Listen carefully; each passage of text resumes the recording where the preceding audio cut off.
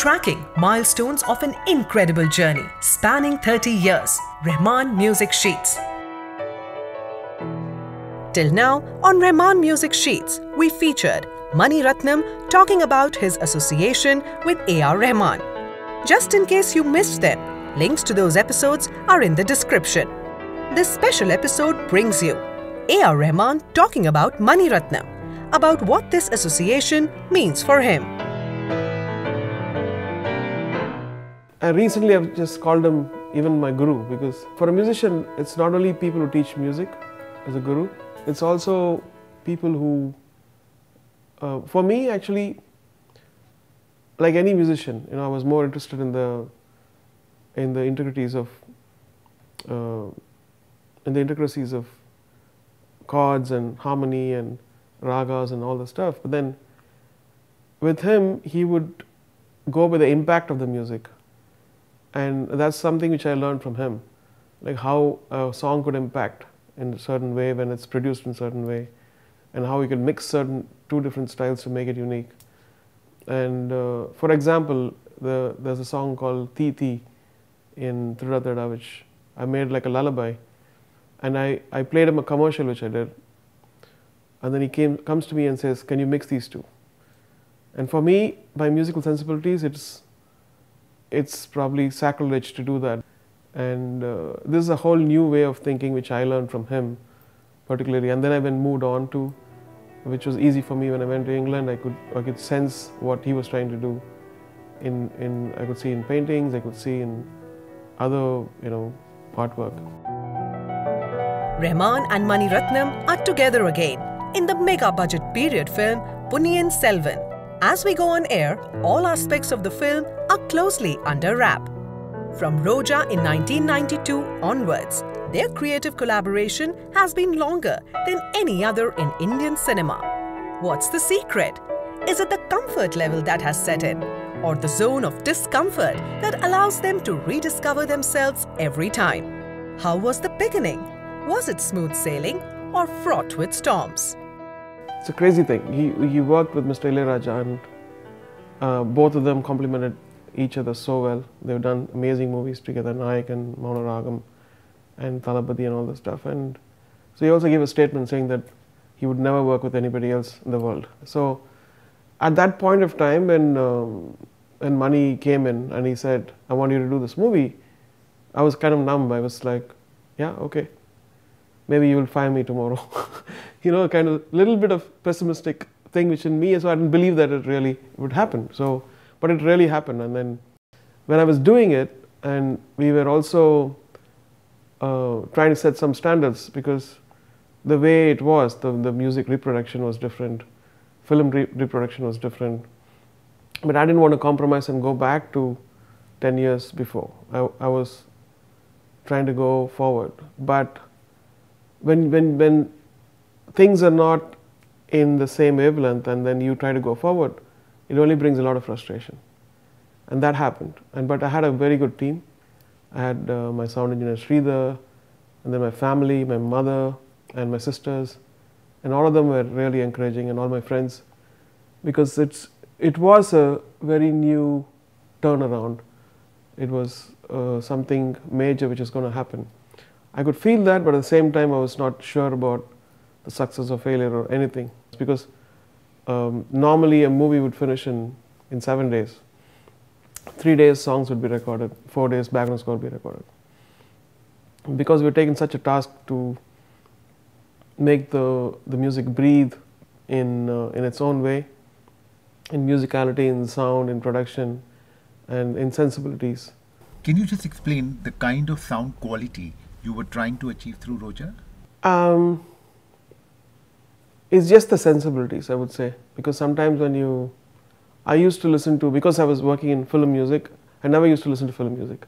I would listen to something else. I would just want to put my brain into something else, and I would listen to John Williams and Vangelis and Chinese records and all other things. And then the moment you put those records, they had a fidelity which was really, really good. And film music, because it had to be rolled off at 7K because of magnetic and optical, used to suffer this quality drop. which in a way we start liking now because it makes you want to listen to the song alone, no extra frills. Even in the 60s or 70s, there's a warmth in that quality too. But then with that one quality alone, you can't deny all these people the amazing bandwidth of music which could be produced. And that's the thing when I worked with my sound engineer Sridhar, and both of us are very passionate, and we would just discuss about how would this come out, how will this master come out. And even when we delivered the masters, we will hear back the cassette and it will be only like 30%. So the master was rejected almost 7 times or something. And the 8th time, by the time the film had to release, and we compromised. So it's a whole frustrating story about the whole thing. And all these things were a question mark, which I think again was a blessing of God. It worked out. And then was a problem. All the music was only in my intention. It was probably never there within me, and it all came about as a combination of a team of the script, director, and the story and all the stuff. Then I realized that would I be able to do something more, or I'm exhausted all? And that question came about, and then you're on your toes, like, am I going to do it? Am I not going to do it? Is it going to come? Is it going to stop? All these questions come in, and when it happens, then you become even more close to God, saying that thank you so much. And it still happens now. I still don't know whether I'll get a tune today. The song Bharat Humko Jaan Se Pyara Hai. I believe it was originally planned as a song of Tamil pride and later adapted for Roja. Tell me something about it. It was, I think as a musician, you suddenly, your expression comes through music. And when you see something, people being oppressed or there's a kind of discrimination, then immediately, as a musician, I wanted to do that song. I think there was two states fighting, and it was minor, of course, and these words came to me, Tamara, Tamara, and the Tamil version was done first. But I didn't know that, so I played it to Mani, and then he fitted it in so beautifully to the movie, and then we did the chorus, and that's what happens when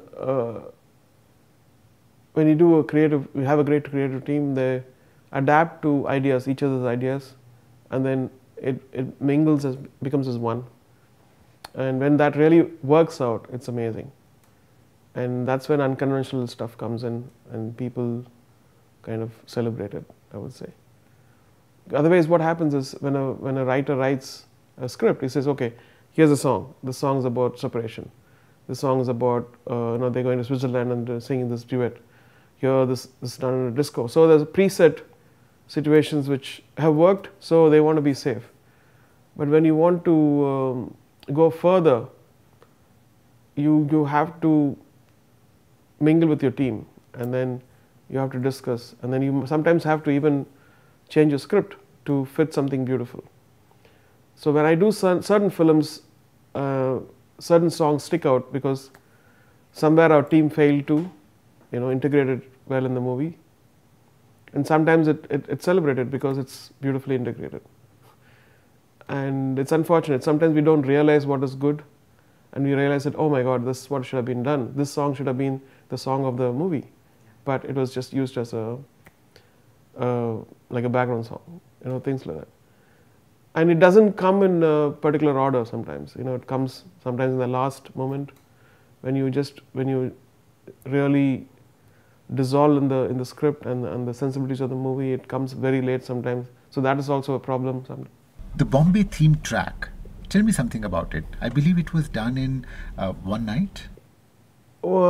Yes, in a way, the theme of Bombay actually, when I heard the movie, the story of movie, because all of us were affected mentally and emotionally, and so this tune came in and I said, this is a tune for this movie, and this could be the theme tune for And Mani Ratnam was expecting a song tune from me, and I said, I don't have a song, but I have this. And so he heard it and he was very moved. And then we started, once the movie was made, we started posting it on the movie, and it felt really good. 30 years, 150 plus films later, one wonders how A.R. Rahman looks back at his own journey. Music is not a job which is authorized or which is talked about with pride, because if you're a maestro, if you're a extraordinary classical musician, then you're celebrated. But what about others? They never come into limelight. And so for me, constant refinement was one. What can I do next? What can I practice next? How good can I be to survive this journey, which is not a socially safe one. And but in the process of engaging in music, you forget all this and you start to live with the happiness which music is. And that led me to of course Mani Ratnam, and then Roja, and all the love of people which I got and still getting. And that still drives me to do music.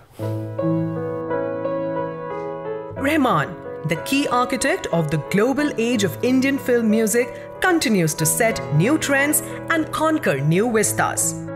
Meanwhile, next on our timeline, we bring you the director of A.R. Rahman's debut film in Hindi, Rangila. Yes, you guessed it right. In our next episode, it's Ram Gopal Verma. Stay with us. Rahman Music Sheets will continue to track his incredible journey to superstardom, connecting you with his creative partners, also engaging with musicians he inspired. If you have reinterpreted or recreated Rahman's music, share your videos. If selected, you will get featured on Rahman Music Sheets. To submit your videos, log on to our website o2india.com.